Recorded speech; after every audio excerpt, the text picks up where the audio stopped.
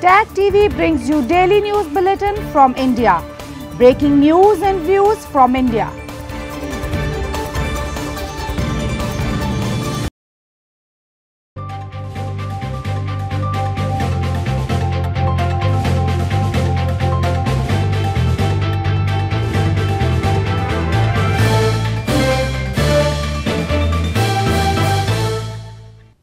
Good evening, welcome to South Asia Newsline. I'm Uzma Jafri. Here are the top stories we are tracking for you on Monday, the 10th of February. India equipped to deal with coronavirus outbreak, Health Minister assures Parliament. Pakistan's Islamist politician Fazlur Rahman announces second round of anti-government protests. And Sri Lankan economy recovering post-Easter terror attacks, says IMF.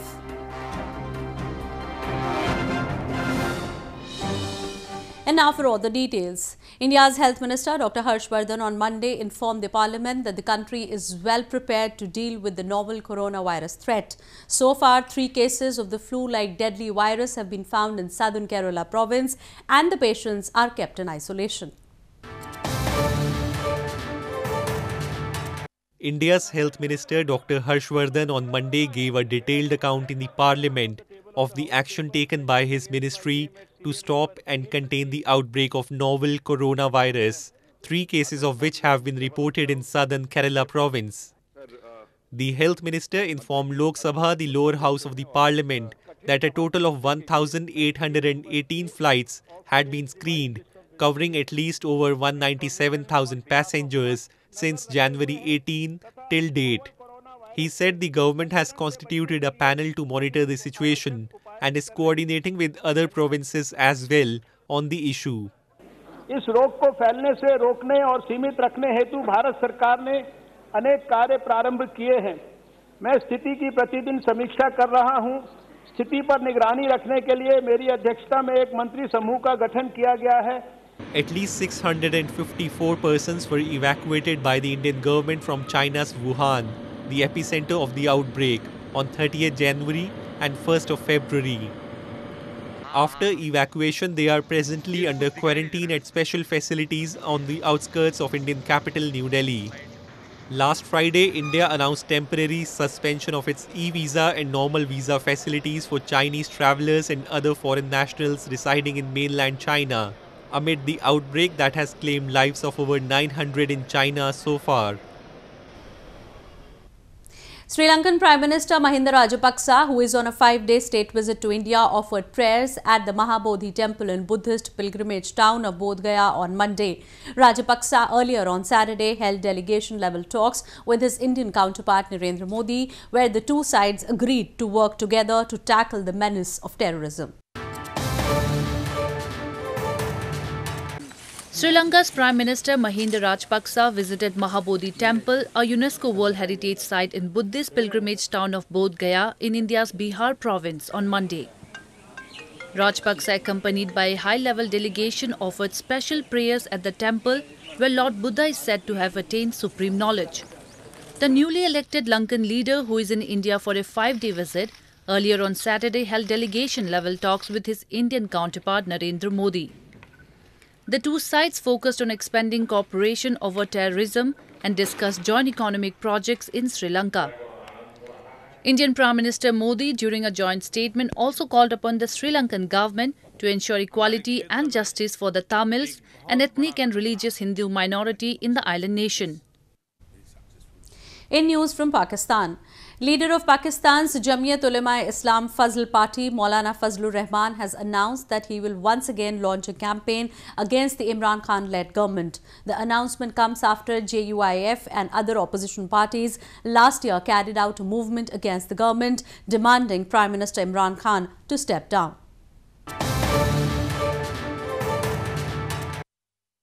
Chief of Pakistan's Jamiyat Ulema-e-Islam Fazl or JUIF party, Maulana Fazlur Rahman, has announced he will soon lead a second round of last year's anti-government movement across the country. Fazlur Rahman, after holding a consultative meeting with his allied parties on Sunday, said JUIF with its allies will hold a convention in Karachi on February 23rd a national convention in Islamabad on March 1, and Azadi or Freedom March in Lahore on March 19. JUIF, along with its coalition partners, last year carried out an anti-government freedom march and a sit-in for days in Islamabad, asking the incumbent government to step down. Thousands of protesters accused Prime Minister Imran Khan of rigging the 2018 general elections with military support. After holding numerous talks with government representatives, the protesters vacated the campaign in Islamabad. Rahman then announced that his party would continue its anti-government protests in other regions of the country as part of its so-called Plan B. Residents in Pakistan's Karachi, one of the fastest growing megacities in the world, complained that in recent times the numbers of transport buses have witnessed a sharp decline and public transport system is in a critical condition. Pakistan's port city of Karachi at the moment is facing public transport crisis according to locals. Karachi residents complained that in recent times the numbers of transport buses have witnessed a sharp decline and public transport system is in critical condition. Commuters have to travel in buses that are poorly maintained, worn out with zero safety standards. They allege that bus service providers have increased fares but fail to provide good quality transportation to them. Regular commuters fear for their lives as they travel in dilapidated buses that they say can collapse any time. They blame the government of inaction. लोग बेचारे परेशान होते जा रहे हैं, हालात बिगड़ते जा रहे हैं, लोग जो है बेचारे जो है खाने को तरस रहे हैं और जो वो अपने जो है मज़े ले रहे हैं। तो मेरी गवर्नमेंट से ये गुजारिश है कि भाई वो जो है आकर जो है लोगों से हालात मालूम करे क्या गुजर रही है गरीबों के ऊपर। गरीब आदमी जो कर रहा है उसको पता है, लोग तो गाड़ियों में बैठे हुए, जो भी मुशर्रफ साहब जितने भी आए हैं सदर, सब गाड़ियों में झूले ले रहे हैं। गरीब आदमी जो पिस रहा है उसकी तरफ कोई ध्यान नहीं है। बसों में धक्के खा के हम लटक के आते हैं, हमें पता है ना। ये लोग सीटों के आप देखें, सीटें टूटी फूटी हैं, किराया डबल मांग रहे हैं, 30 रुपये किराया जी, 20 रुपये किराया, 30 रुपये मांग रहे हैं। The fundamental issue in dealing with the transport crisis in Karachi is related to governance, which locals allege is embroiled in negligence, ineffective policies and rampant corruption. Though the government had earlier in its 2019 budget announced Rs 5.2 billion for the development of public transport, but so far the conditions have not improved. In news from Afghanistan, former Special Envoy of Afghan President for Peace Mohammad Umar Daudzai has said that the establishment of Loya Jirga, a traditional Grand Assembly, is needed to build a national consensus about the ongoing peace process.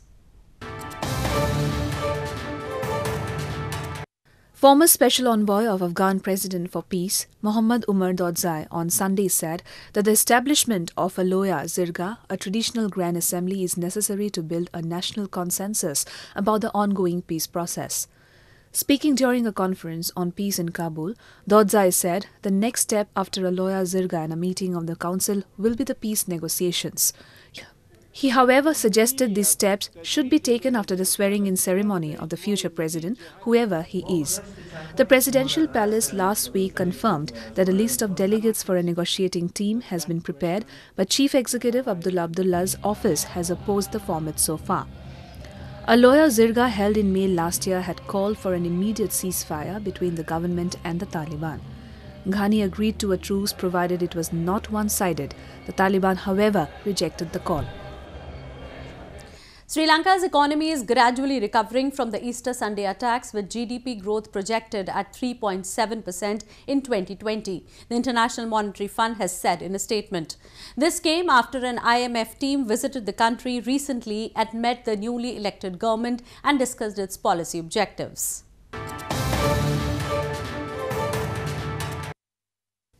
The International Monetary Fund, or IMF, has said in a statement that Sri Lanka's economy is gradually recovering from last year's Easter Sunday attacks, with GDP growth projected at 3.7% in 2020. The statement came after an IMF team recently concluded its visit to Colombo and met the newly elected government and discussed its policy objectives. The IMF staff mission to Sri Lanka estimated the real GDP growth at 2.6% in 2019, but expected the GDP to bounce back in 2020 with 3.7% on the back of the recovery in tourism. Sri Lanka's economy was badly hit after its tourism got affected post-Easter Sunday attacks that targeted a number of hotels and churches across the country and killed over 250 people. The island nation's growth had also dipped below 3% last year, which many attributed to the policy uncertainty during the previous government headed by Maithripala Sirisena. The new government headed by President Gotabaya Rajapaksa now claims that one of its targets include achieving a 6.5% economic growth per annum from 2020 and a GDP growth of $6,500 per capita.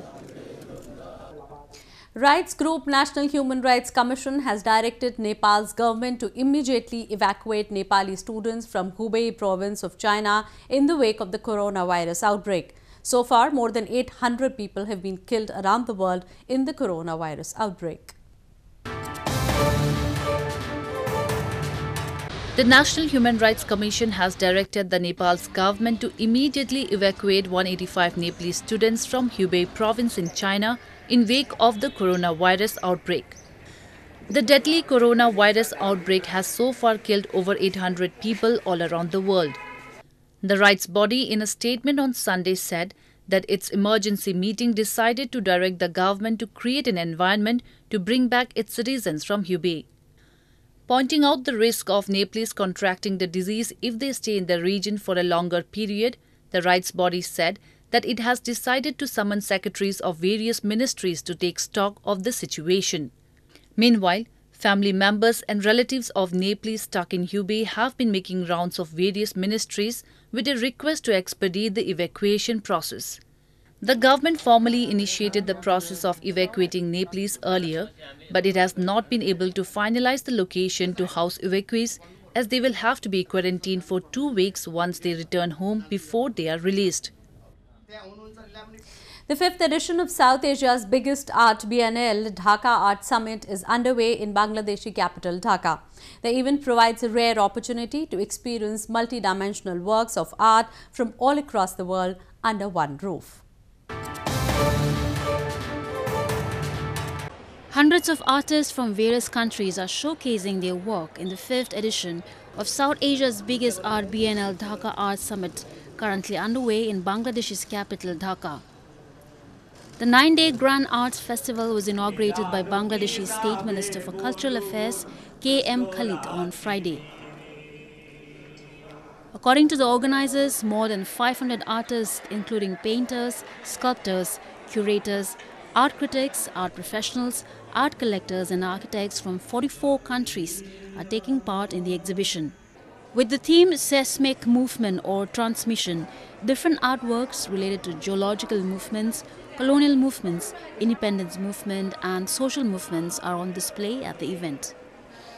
Samdani Art Foundation and Shilpakala Academy had been jointly organizing the event since 2012 to provide a rare opportunity to experience multi-dimensional works of art from all across the world under one roof. Scores of devotees thronged to catch a glimpse of a decorated tableau carrying idols of gods floating in a temple tank in India's southern Madurai city during an annual float festival held recently. The devotees offered prayers and performed rituals to seek the blessings of the gods. Devotees in India's southern Madurai city sailed a decorated tableau carrying idols of gods during a famous float festival held recently. A 12 feet tall decorated pedestal carrying idols of Hindu goddess Meenakshi Devi and Lord Sundareswarar was seen floating and making rounds in the Vandiyur Mariamman Tepakullam temple pond as devotees pulled the ropes attached to it. Thousands of devotees thronged the temple tank, offered prayers and performed rituals with adoration to seek the blessings of the gods on the 10th day of the annual South Indian Float Festival on Saturday. அதான்ப்பா நல்ல தண்ணி இருக்கு சாமி எல்லாருக்கும் அருள் கொடுக்கறாரு இப்படியே வருஷா வருஷம் தண்ணி இருந்தா எல்லா மக்களும் சேமமா வந்து கும்பிடுவாங்க வருஷா வருஷம் தெப்பத்திருவிழா நல்லா நடக்கணும். Water from the city's Vegai river was pumped into the pond through traditional supply channels, filling it completely after 40 years. where the deities were taken for 2 rounds in the morning and evening. Well, that's all we have for you from South Asia this evening. Now our viewers can watch the show on SouthAsiaNewsline.com. You can also visit us on Facebook.com/SAsiaNewsline and follow us on Twitter @SAsiaNewsline. That's all in tonight's edition. We will see you same time tomorrow. Good night.